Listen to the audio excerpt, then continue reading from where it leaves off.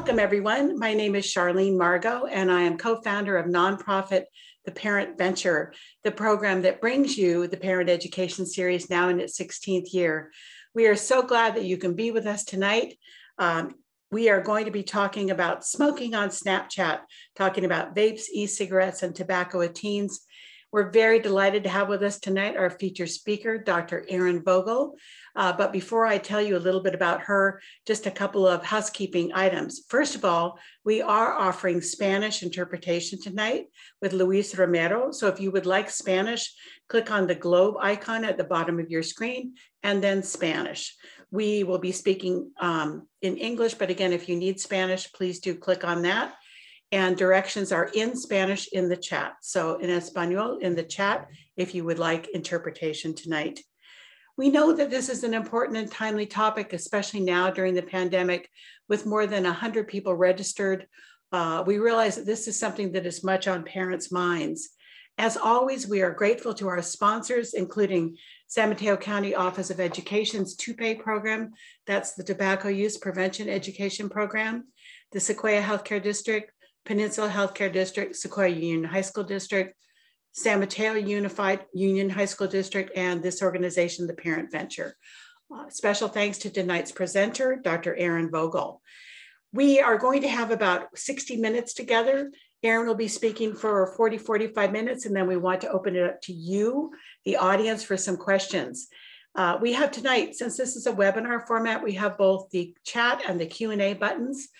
Again, my partner Bev will be putting resources in the chat, so feel free to message us or one another and look for those links in the chat. If you have questions, please do put them in the Q&A button. We promise to get to as many of your questions as we can tonight. We have some that have come in earlier from the audience, but again, questions in the chat, we look forward to hearing from all of you. At the very end of the program, there will be a very quick survey in the chat. We hope that you'll take 2 minutes to fill that in. It really helps us with our grant funding and planning for future events. We promise we read everyone. And I know that you're tired of getting survey requests from Target and Walmart, but if you have a minute, we would appreciate it very much. Let's see what else. In conclusion, also, I'd like to say that this event is being recorded. We appreciate Dr. Vogel giving her permission for us to do that. We have a very active video library. Our YouTube channel has had more than 35,000 views, including 20,000 in 2020 alone. So we know that for those of you who can't join us online live or would like to share this with a spouse or a partner or one of your children, the videos are available on the video library. There's also a separate category for Spanish language videos, so do check those out as well. Okay. Let me tell you a little bit about tonight's featured presenter. Dr. Erin Vogel is a senior research associate at the University of Southern California, Keck School of Medicine. Her research interests include youth tobacco use, social media and digital health, and tobacco use disparities in the LGBTQ+ community. She completed postdoctoral fellowships at UCSF and Stanford University prior to moving to USC in 2021. Outside of the lab, Erin loves cooking, hiking, spending time with family and friends, and exploring all that Southern California has to offer. We will not hold it against her for being at USC now. Erin, thank you so much. We are grateful to you tonight, so please take it away. All right. Thank you, Charlene. Thank you so much for having me. And I really appreciate everybody's time tonight. I know that we all have very busy schedules these days. I will go ahead and share my slides. Oops.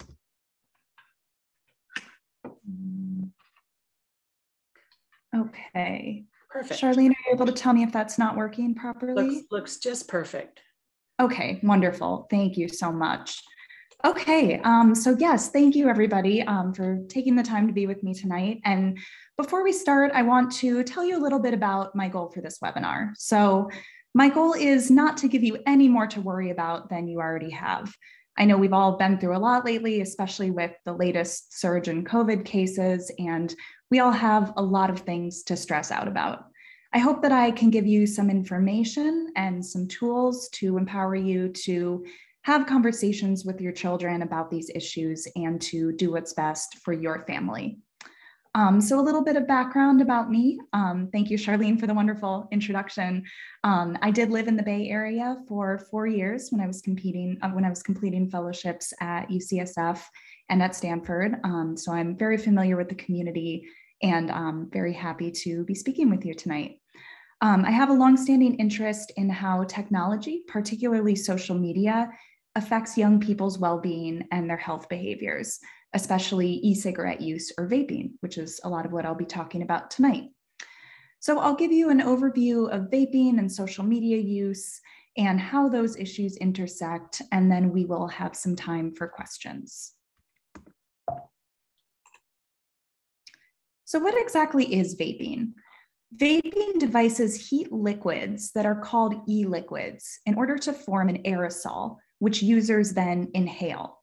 And what we actually see is when users exhale a cloud of vapor, like you see in this picture here. And some devices produce bigger clouds of vapor than others. So for some, you'll see big clouds of vapor that almost looks like smoke. You might see people doing tricks with that vapor. And some devices are more discreet and they produce smaller clouds of vapor. And these are a little bit easier to hide. So what it actually looks like depends a lot on the device that the user is using. And e-liquids are often flavored. They taste like fruit or candy or mint, and these flavors are known to appeal to children and teenagers. For that reason, flavors have been banned in cigarettes for quite a while, but a lot of flavored e-cigarettes are still on the market and still being sold and distributed to underage users. Many e-liquids contain nicotine, which is the addictive chemical in cigarettes. And a lot of people who use e-cigarettes don't know the nicotine content that they're vaping. So they might be vaping something that just tastes like raspberry, but it actually has this very addictive nicotine in it. Also, some e-cigarettes or vaping products contain cannabis or marijuana oil. So these are more similar to smoking marijuana than to smoking cigarettes in terms of the effect that they produce or the high that they produce for the user. And vaping cannabis can come with its own risks, which I'll talk about. Teen vaping has become a major problem in recent years, to the point that the Surgeon General declared it an epidemic in 2018 at the height of teen vaping. So looking at this graph on the left here, we can see trends in any tobacco product use from 1999 all the way on the left up to data from 2020. And we can see that tobacco use really started declining. And then when e-cigarettes became popular, more kids started using tobacco products. So this rise around 2018, 2019 was mostly driven by the popularity of e-cigarettes. One encouraging thing is that the prevalence of smoking has really decreased over time. So you can see how cigarette use has kind of steadily fallen since 1999.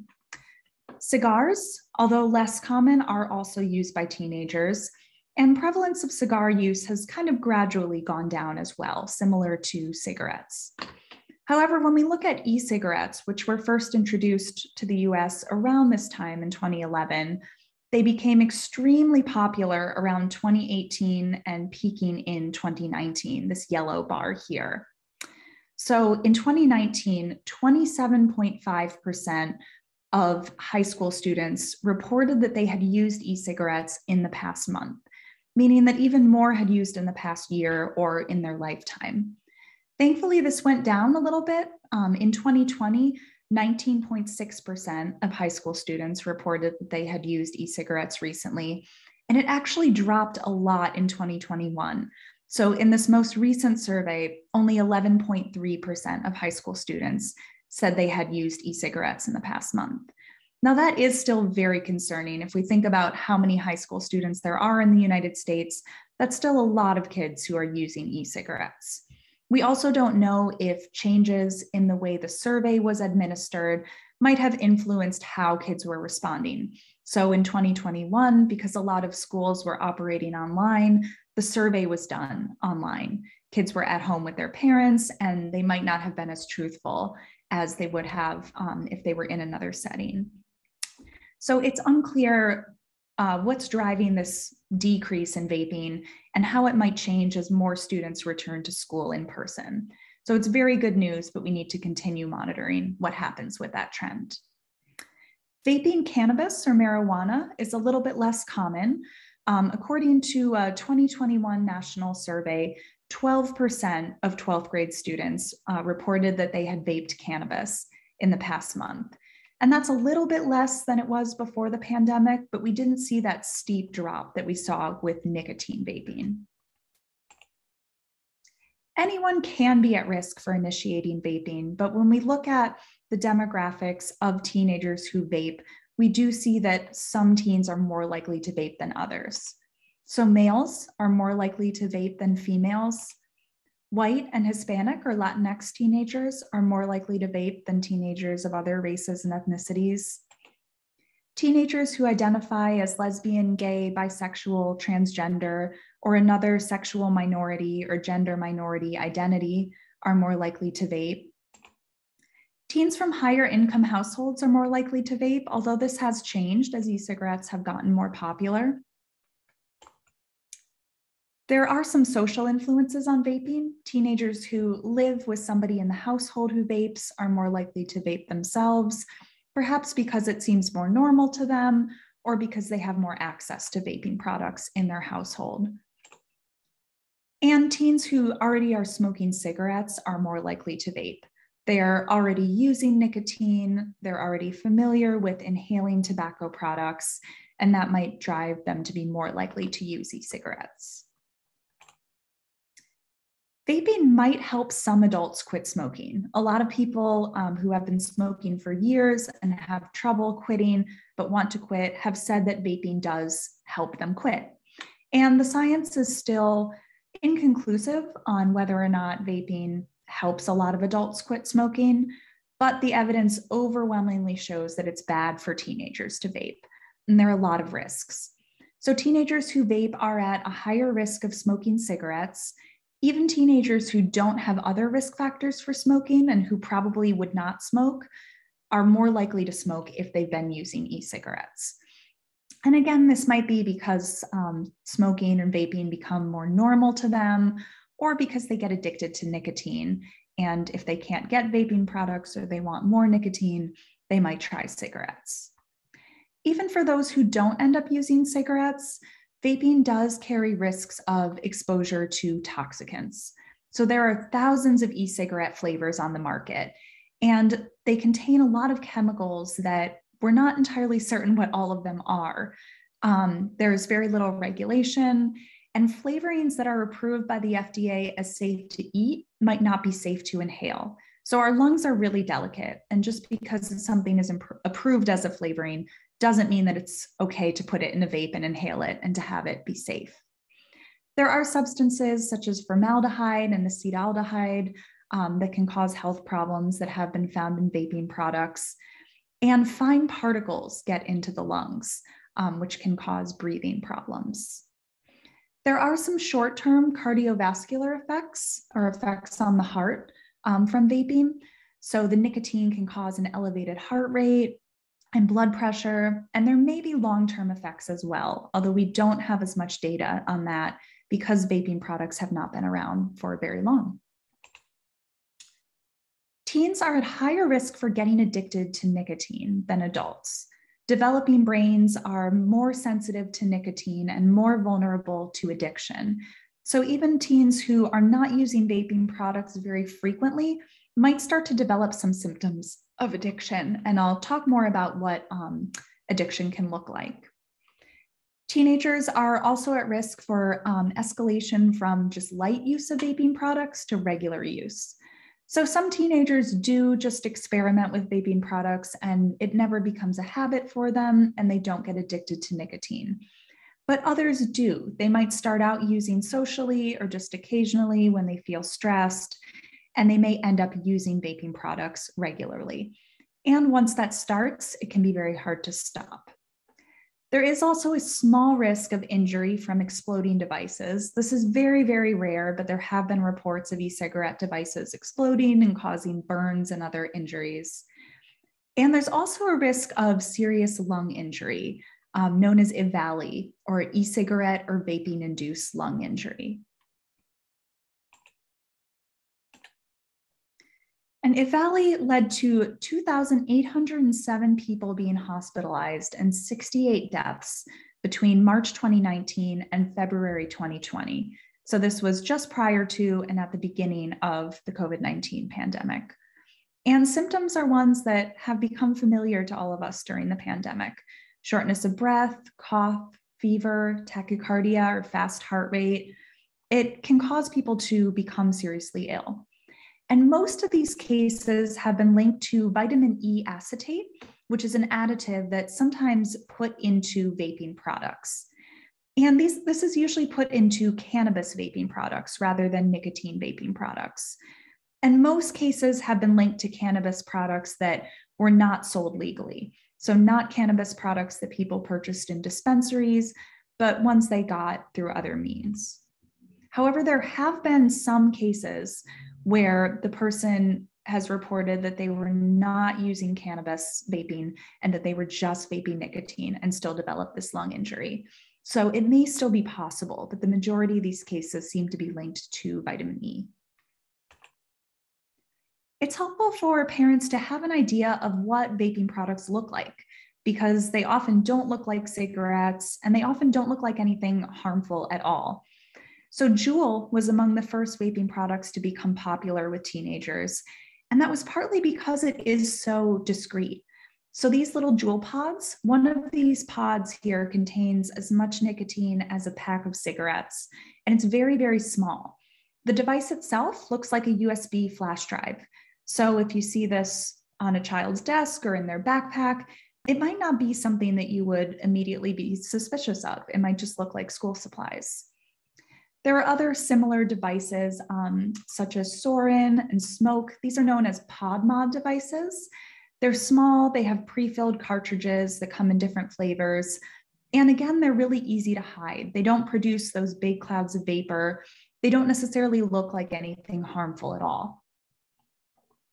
And most recently, disposable flavored products such as Puff Bar have become increasingly popular with teenagers. So these just look like little rectangles. They're very small. They come in different flavors. And again, they're really easy for kids to hide. So these products generally contain nicotine. Puff Bar and Juul always contain nicotine. Most e-cigarettes do, although it is possible to fill them with just flavor only. And cannabis can be added to these products as well. And one question that's on many parents' minds is how to tell if your child is vaping. So unlike cigarettes, which you might smell on your child's clothes, the smells from vaping products don't linger. They dissolve into the air very quickly.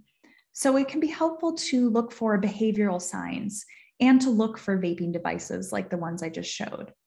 So here are some signs that a child or an adult might be becoming addicted to vaping nicotine.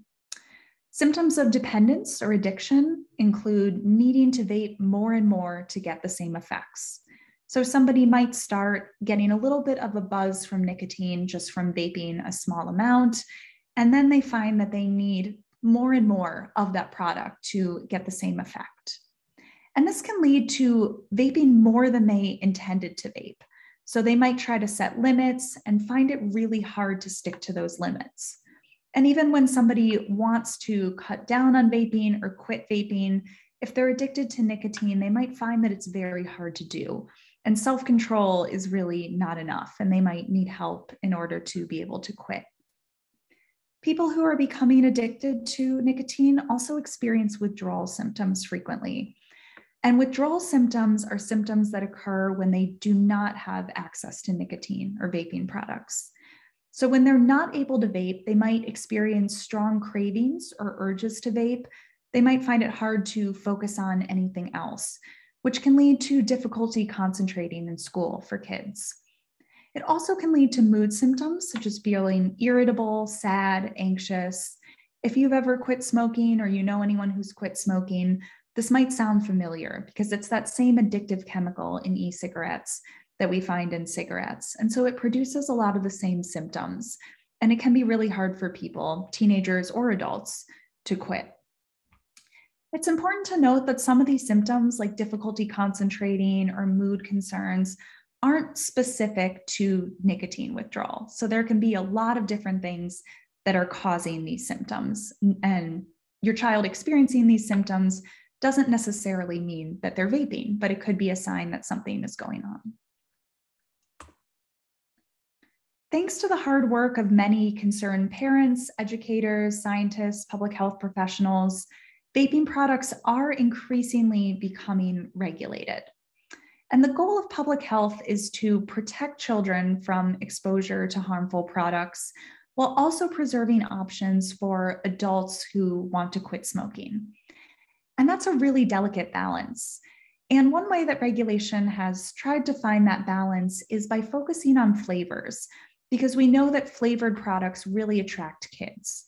So in 2020, flavors were banned in closed pod systems at the federal level. And closed pod systems are products like Juul, where they come with a pre-filled cartridge with e-liquid. It's not the kind where you put your own e-liquid into a device. So that's a pretty narrow class of products that has that regulation. Technically, no e-cigarette products have been approved by the FDA, but a lot have been allowed to remain on the market while their applications for approval are pending. It's also important to note that the purchasing age in 2020 for tobacco products was increased to 21 nationwide. So some states, including California, already required people to be 21 to be able to legally purchase tobacco products, but now that's true across the country. And we know that age regulations like that can be helpful in protecting kids. There have also been regulatory efforts more locally. So you can keep an eye out for California Law SB 793. This is a bill that would prohibit flavors in tobacco products, and it will be on the ballot in November 2022, so coming up this year for voters. There are also several jurisdictions in San Mateo County, such as Menlo Park and East Palo Alto, that restrict the sale of e-cigarettes or restrict the sale of flavored tobacco products. And San Francisco in January 2020 actually banned the sale of all e-cigarettes until they're approved by the FDA. And that was some of the strongest regulatory action taken across the country. Quitting vaping can be really tough, but there are resources available to help teenagers or adults who want to quit. Truth Initiative is a well-respected organization that has a quit vaping program that's specifically geared toward teens. And there's a number that you can text, I have it here on the screen, in order to get started with that program. There are also online resources through smokefree.gov, which is from the National Cancer Institute, and that provides resources for parents, teens, or anybody else who wants to quit smoking or vaping. There's also the California Tobacco Quit Line, which you can call or visit their website for help and for resources. And all of these resources are available free of charge. If you're concerned about your child's vaping or other tobacco use, you can also talk to your pediatrician. Medications that are available for adults, like the nicotine patch or gum or lozenge, are not available over the counter for teenagers, but if a pediatrician believes that it could help your child, they might choose to prescribe it. So it's definitely worth talking to your doctor as well if you're concerned. Thinking about our respiratory health has become more important than ever right now. And there are a lot of unanswered questions about how smoking and vaping affect risk for COVID-19.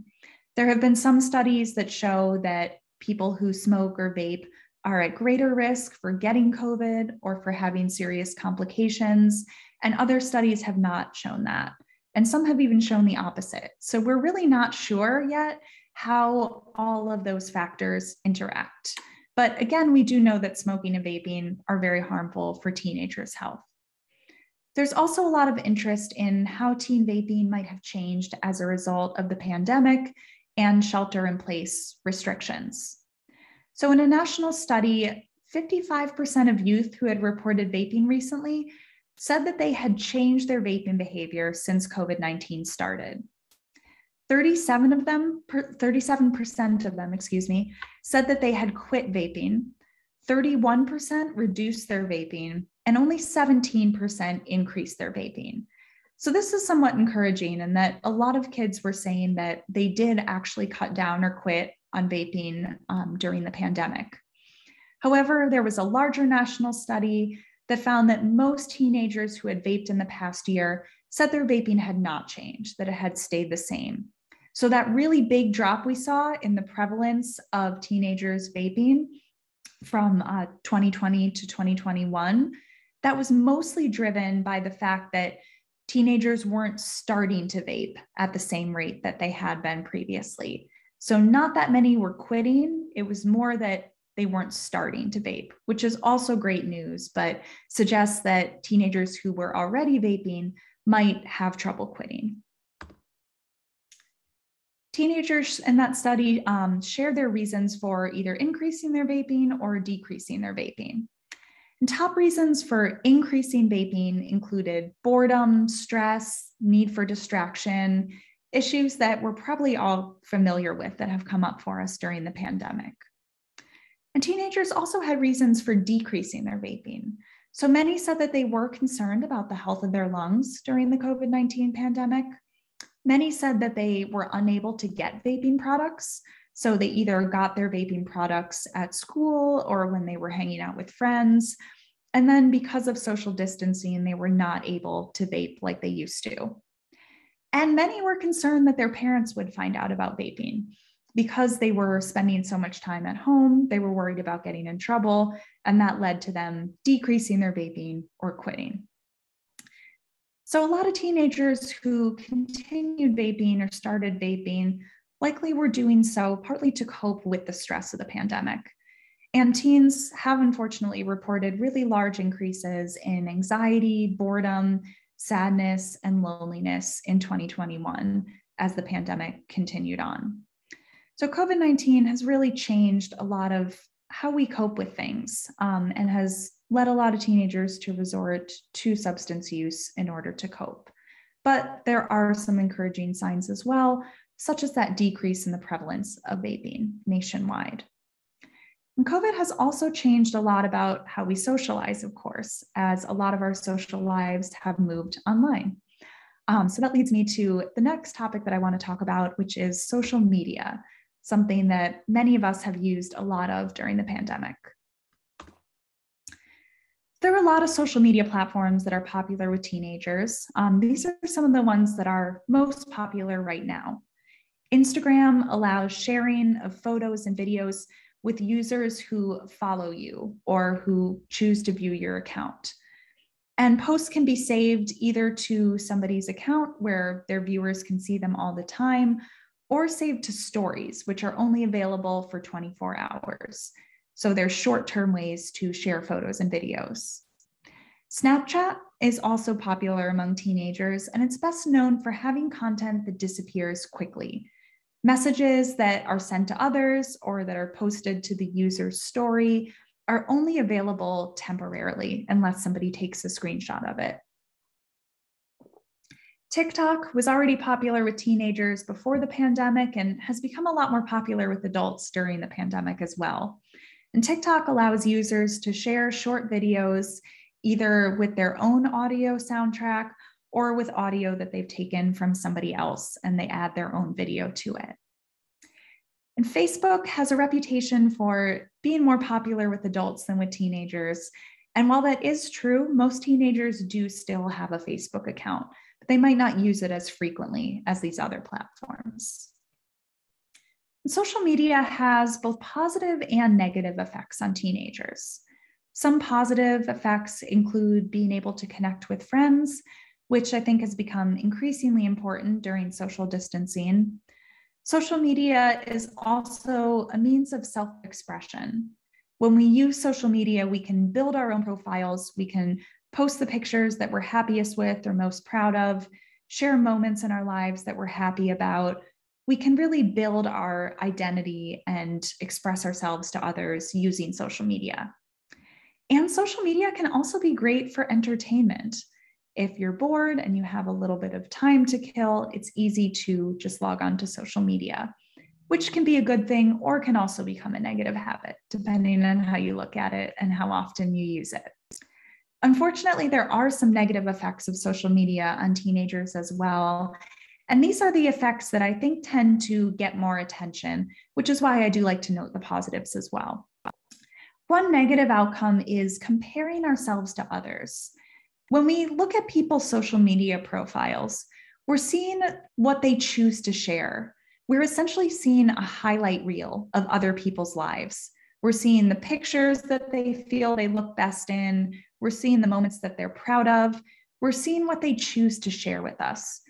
And even if we know that, we often forget that when we're using social media.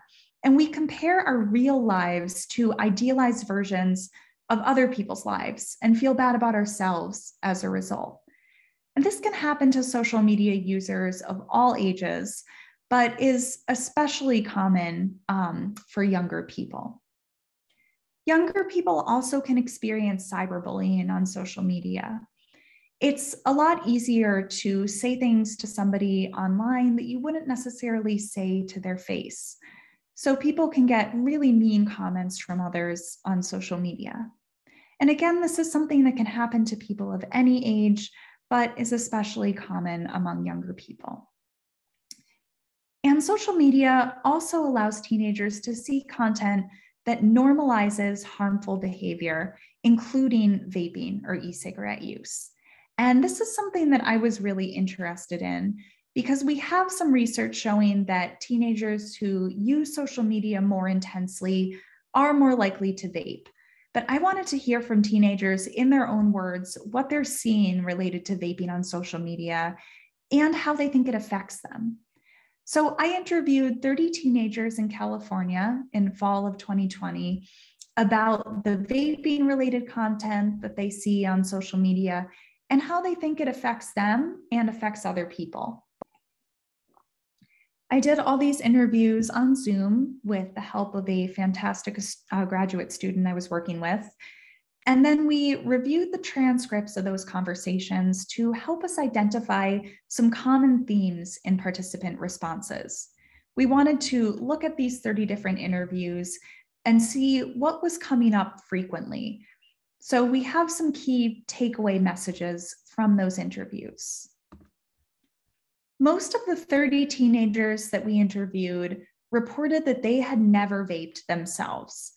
And despite that, almost all of them had seen vaping related content on social media.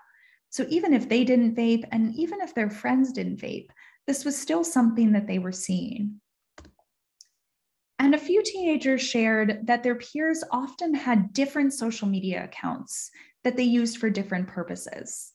And this person described it as, people usually have two different Instagrams, one where they post all their wholly appropriate stuff, and then they have another account. And that's where I follow a lot of them. They smoke. It's not only vaping, it's weed, but it's just, yeah, you know, I see a lot of it, a lot of vaping. We asked teenagers why they believe their peers post about vaping. And one common response was that they think that other teenagers are posting about vaping in order to show off and in order to convey a certain image. One teenager said, it's this rebellious nature to it, or you could say carefree nature. I think that's what social media is all about, expressing who you are and what you fit into. And I think people might bring vaping or alcohol or marijuana into that to add another dimension to who they are. So this person is really explaining how people express themselves on social media and how substance use, particularly vaping, might be a part of that self that they're trying to portray. Other teenagers said that they think their peers are just documenting daily life, that vaping is just a part of what they do, and they're not trying to show off or portray any certain image. They're just showing what they're doing. One person explained it like this. Snapchat is moments of your day. You'd be like, oh, grabbing lunch. And then someone would be like, look, we're all juuling in the bathroom, referring to using the e-cigarette Juul. It makes it seem like, oh, this is a part of my life. This is casual, no big deal. And a lot of teenagers did speak about how vaping on social media just seems like a normal part of daily life and not like they're trying to send any sort of message.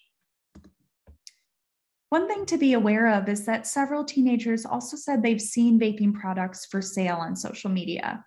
So you can see the screenshot from TikTok where somebody is selling puff bars, those disposable e-cigarettes that have become very popular, for $10. And they're advertising free shipping and that they don't check for an ID to check that somebody is not underage.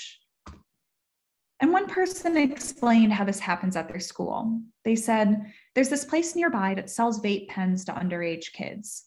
So those kids will go and get a stock of it and then resell it on social media. Like, how many do you want? And then they'll pay for it. It's like a chain in that sense. And they describe this chain as a key way that teenagers at their school get vaping products through social media. We also asked participants how they believe vaping-related content on social media might affect them or might affect other teenagers. And a lot of them said they believe that it helps normalize vaping, that when they see other teenagers vaping all the time, it just starts to seem like something that everybody does. One person explained it like this. They were referring not just to vaping, but substance use in general. They said when one person uses substances, then it starts a whole thing where they post it on social media and then their friends see it and they do it and it's a whole thing. It's like an avalanche. Once it starts, it doesn't stop rolling until everyone's taken down.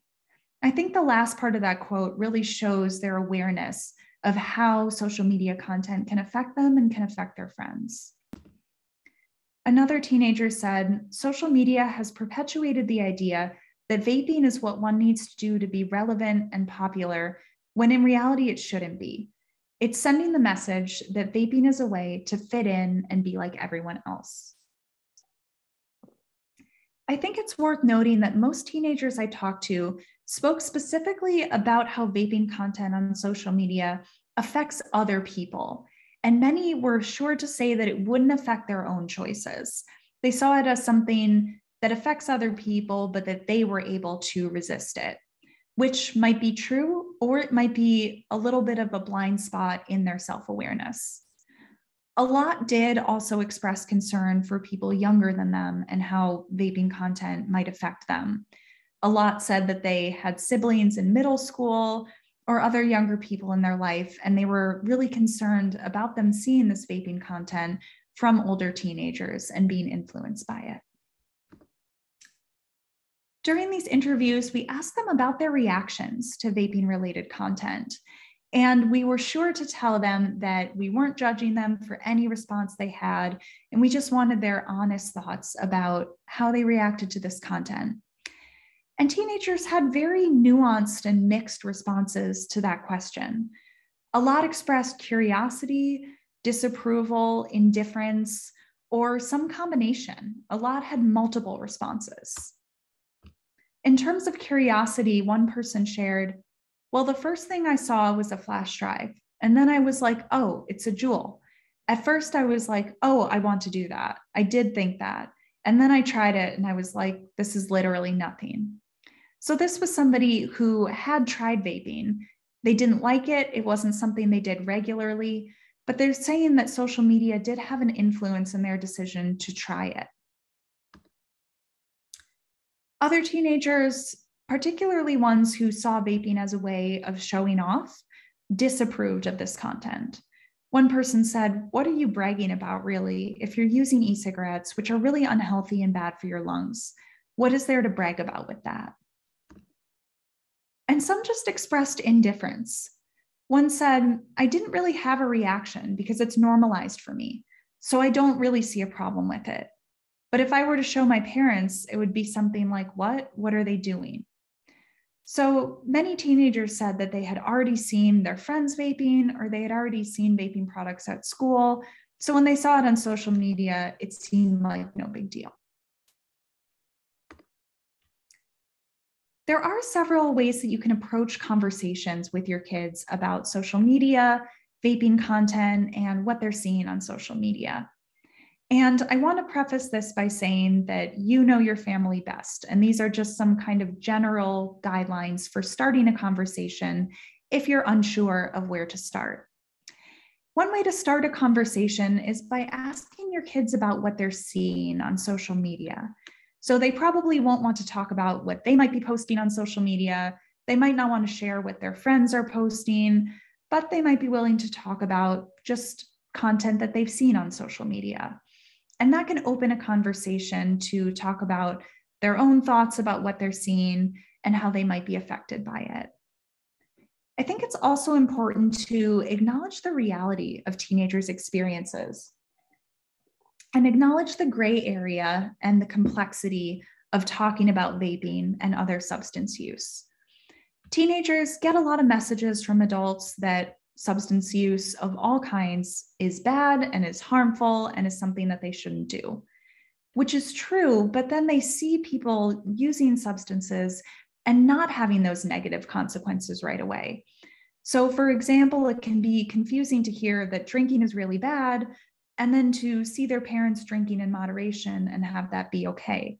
So when you're talking with kids about vaping or other substance use, it can be helpful to acknowledge that these issues are complicated. So drinking in moderation might be okay for most adults, but there are reasons that it's harmful for teenagers. And similarly with tobacco use, not everyone who smokes or vapes is going to become addicted. So they might have seen friends or classmates who do vape in moderation and don't seem to be having problems from it. But that doesn't mean that the vaping is not having negative effects on those people. So it's good to acknowledge what they're seeing and really engage with these issues to the extent that you can, instead of just making blanket statements about something being harmful. And I acknowledge that this can be really hard to do, and it is a complicated issue. In terms of social media use, it's worth considering setting family rules or guidelines around social media use. And there's no one-size-fits-all answer to doing this. Different guidelines work for different families. So some parents might have a rule that their children can't use social media in the evening until they finish their homework. Or maybe you're okay with your children having social media accounts, but you want to see those accounts. You want to have access to them. And it's worth thinking about what you feel comfortable with and what might work for your family and having these ongoing conversations. So just to wrap up with some final thoughts, we know overwhelmingly from scientific research that vaping is harmful for teenagers and unfortunately is still pretty common, even though it has decreased last year. And parents can help prevent teen vaping by being aware of the signs of vaping, being aware of the different devices, and talking to your families early and often about vaping. So even children who are in middle school are often exposed to vaping related issues and products, either at school or through older siblings or through the media, and they might have questions about it even at a young age. And social media has both positive and negative effects on teenagers and on adults. And there's really no one-size-fits-all solution for healthy social media use. I'm really looking forward to hearing your questions, and here is my contact information as well. You're welcome to reach out to me after the presentation or anytime if questions come up or if you don't get your questions answered tonight. But with that, I see Charlene is back on, so I will stop sharing my screen and I'm happy to take some questions.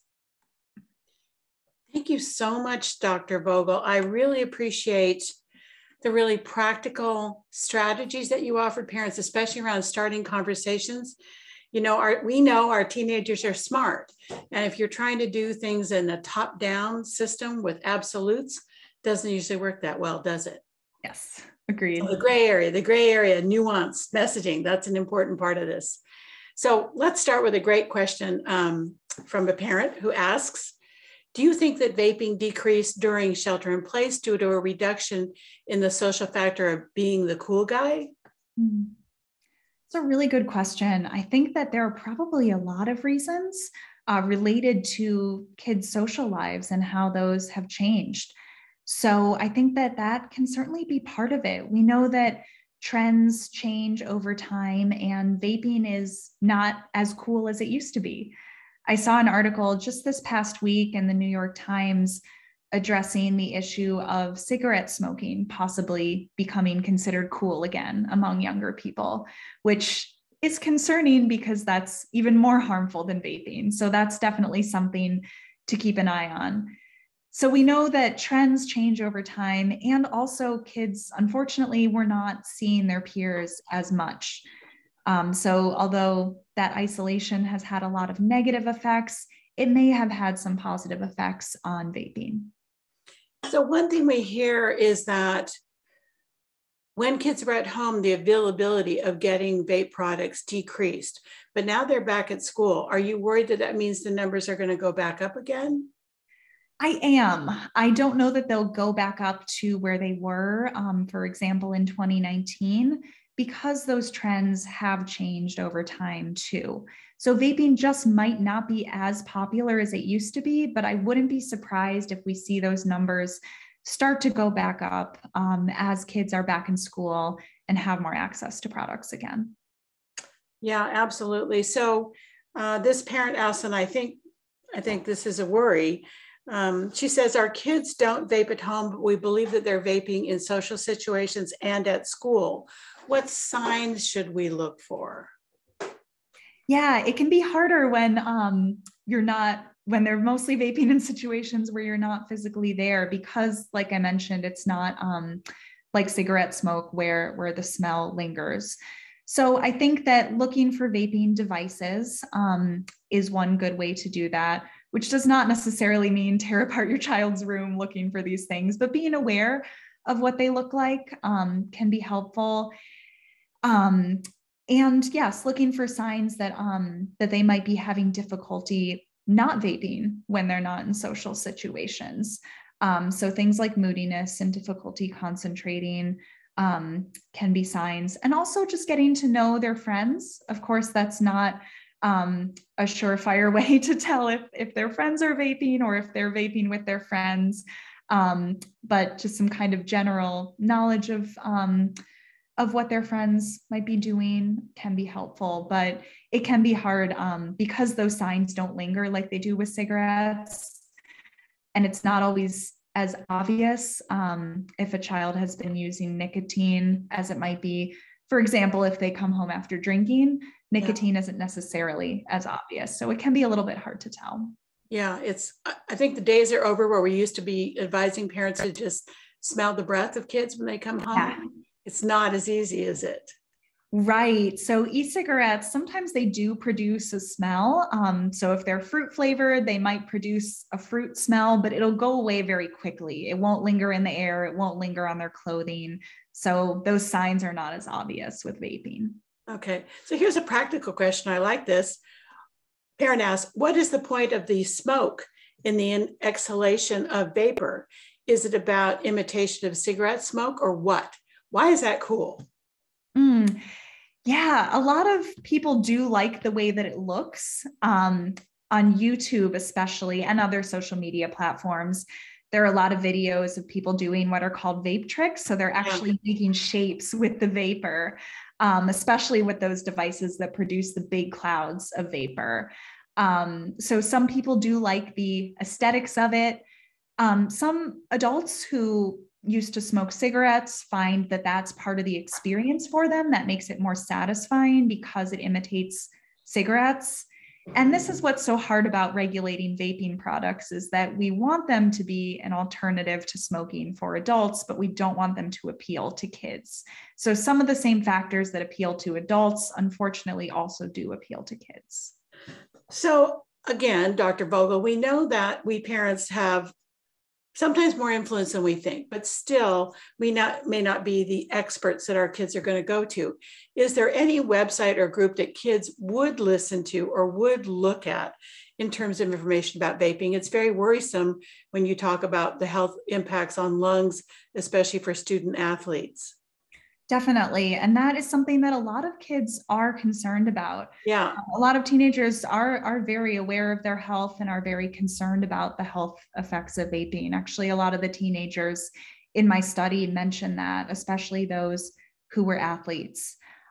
Yes, as far as resources for learning more about vaping, Campaign for Tobacco-Free Kids is a good one.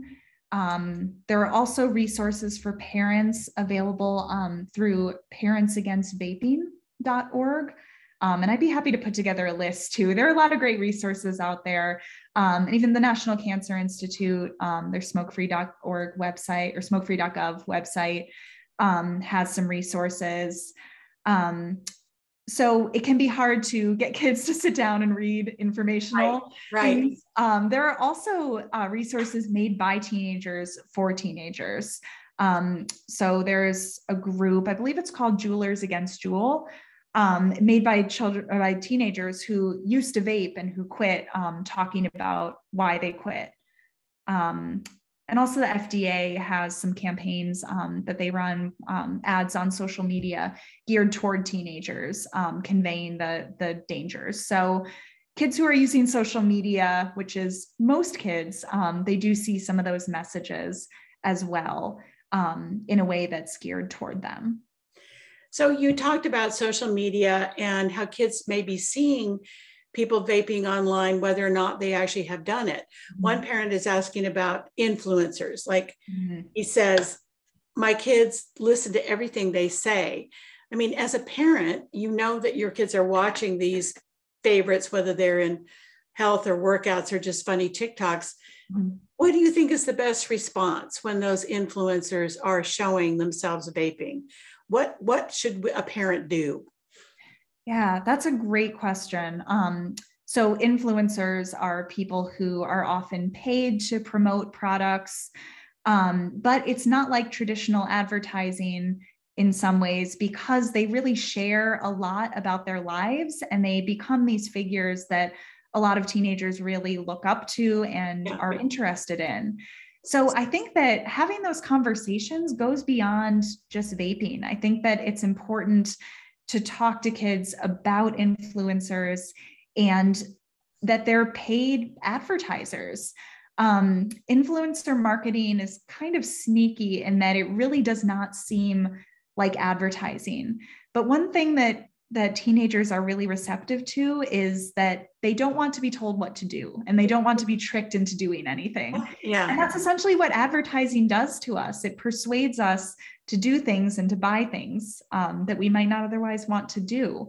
So I think that it's really important to have those conversations with teenagers about influencers and how, even though it seems like you're getting a glimpse into their real lives, they ultimately are promoting products and they're being paid to do that. And they're only sharing what they want to share. So you have any suggestions about how to find resources that help teens do that? That would be a great thing, Erin. You maybe have a site or two that we could send to parents. That would be great. Sure. It reminds me of the video where they turn a slice of pizza into a girl.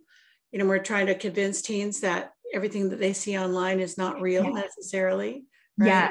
Yes. I can share some resources just on what's called digital literacy or media literacy in general, which I think is something that's so important for teenagers. Absolutely. We have talked about that and we're going to do more with it.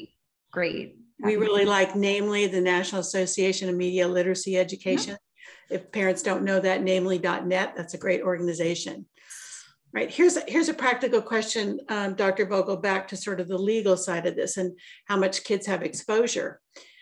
Because of the restriction of sales to persons of 21 years old or more, could a kid get into legal trouble selling products online or on campus? It's a good question. Yeah, so those laws, they're ultimately aimed at retailers. So selling products to underage people is illegal for a retailer.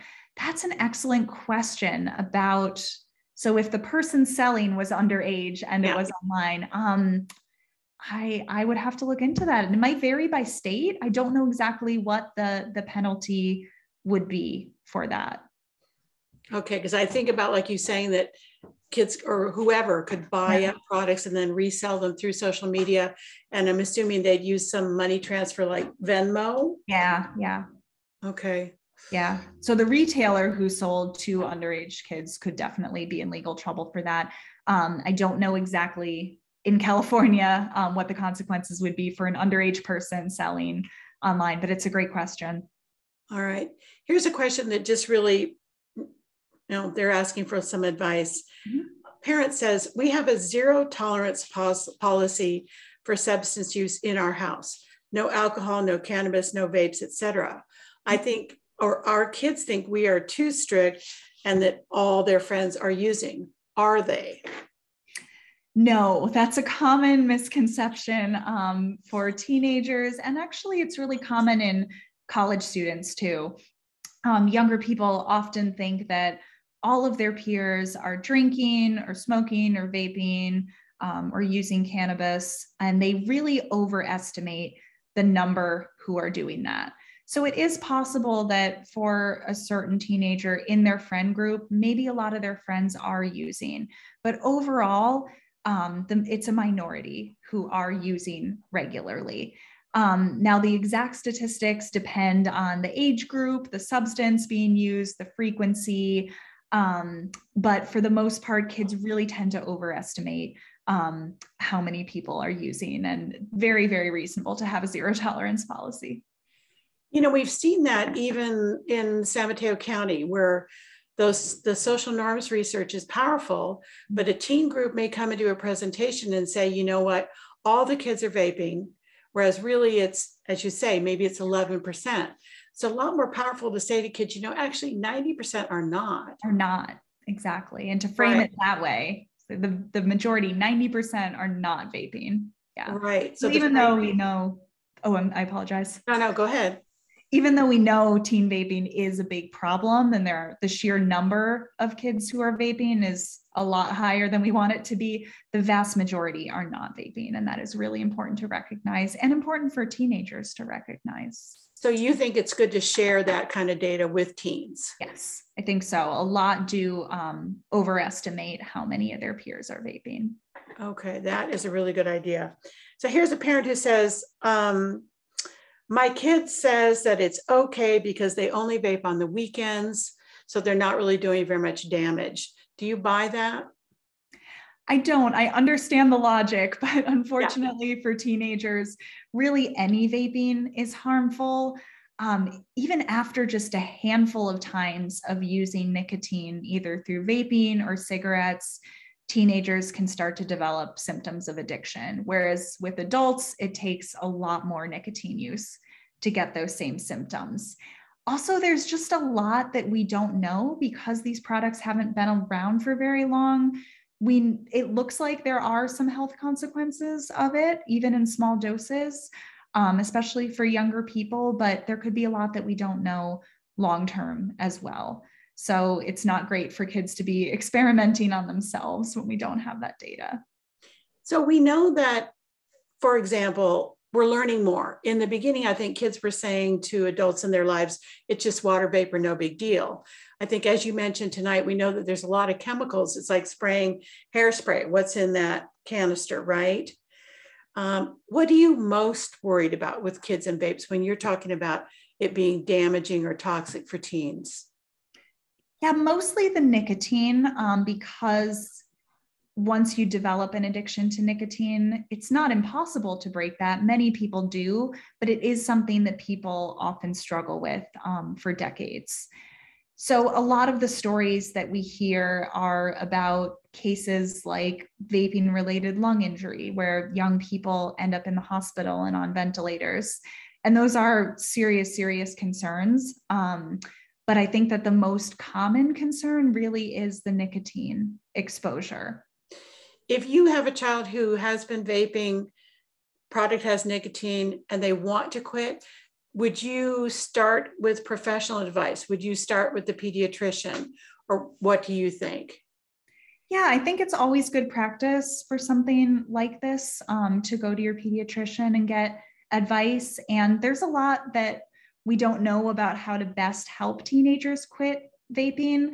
Medications that help adults quit smoking don't seem to be as effective in helping teenagers. For teenagers, it's a lot of behavioral changes. So this can mean like getting rid of vaping products, having some accountability for quitting, which families can help with. Getting help with underlying issues. If they're vaping to cope with stress or with mental health concerns, addressing those underlying issues can make a big difference. And just supporting your kids. I think a lot of times the first instinct is to go to discipline, but kids also need support. And nicotine addiction in particular is really a challenge to deal with. And it can go beyond just a disciplinary issue. It can be a sign of an underlying concern that needs some attention. Well, thank you so much, Dr. Vogel. That is a great point to end on. I think that is really wonderful advice. With your permission, could we share the slide that had the cessation resources? Yes, absolutely. Okay, that would be great. So again, I want to thank all of you who joined us tonight. You really stuck with us. I know that we could tell that this was an interesting and impactful conversation. So we're so grateful again to Dr. Erin Vogel from USC for her insights and research. Thank you, everybody. Take care, stay well, and we will send some resources to you in a follow-up email. Thanks again for joining us tonight. Goodbye, everybody.